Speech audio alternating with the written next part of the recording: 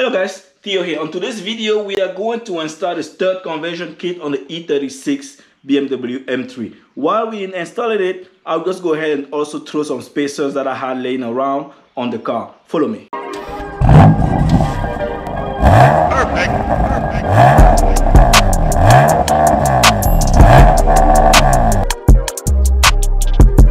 Today we have a guest. We have my friend Crippen right here. He's also working on his car. Not sure if you can peep the car outside, but I will take you guys there in a second. Now, I've made a video already in the past where I show you guys how to install the stud conversion kit on my F80 M3. The process is exactly the same way. So I'm going to link that up there. And then if you want to know exactly how to install, go ahead and watch that video. On this video, I'm going to go ahead and kind of install and just going to walk you around so you can see the difference with the wheel without the stud conversion and the wheel with the stud conversion. And also when I add spacers, you will see how the finished product look like. But before I start, let's go ahead and see what Crippen is doing on his car. So let's see what this guy is doing. He's doing some shit around here. He has a broken screwdriver. So I don't know, the guy that had the car spilled oil into these gaps right here. So I'm trying to clean it off. So I already cleaned this one, you can look at it.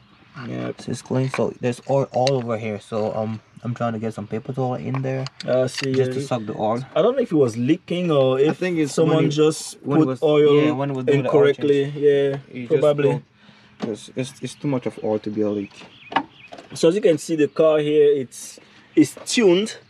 It has an oil catch can right there, charge pipe with BOV, tire BOV. Relocated the intakes. It has an oil cooler right there, upgraded intercooler right there. Man, this is easily pushing maybe 400 horsepower. We don't know. We have to dyno this car someday to figure out. But yeah, it needs a little bit of attention because as you can see, there's a lot of grease and nonsense, so we need to do a nice cleanup. Yep.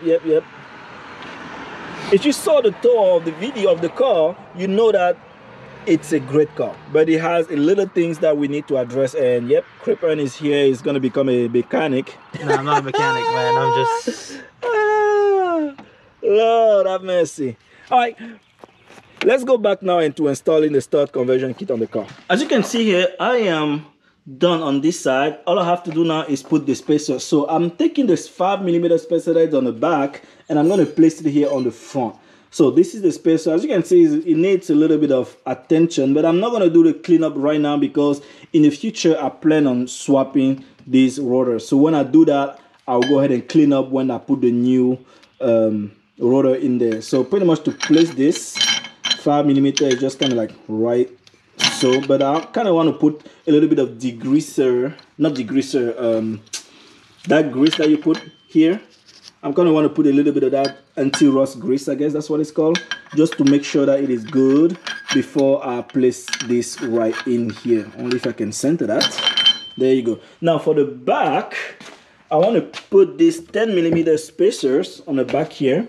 And as you can see, while I was distracted by my friend Crippen, I went ahead and broke my little thing right here, my little screw that I used to kind of tighten that because I don't have my torque wrench at home with me today, so I was kind of like doing it by hand. And yep, over torque. This is what happens when you don't torque to spec. Now I want to go ahead and place this 10mm. They're stuck together. Give me a second here. As I was stating, I want to put a 10mm right here on the back. Only if I can center these.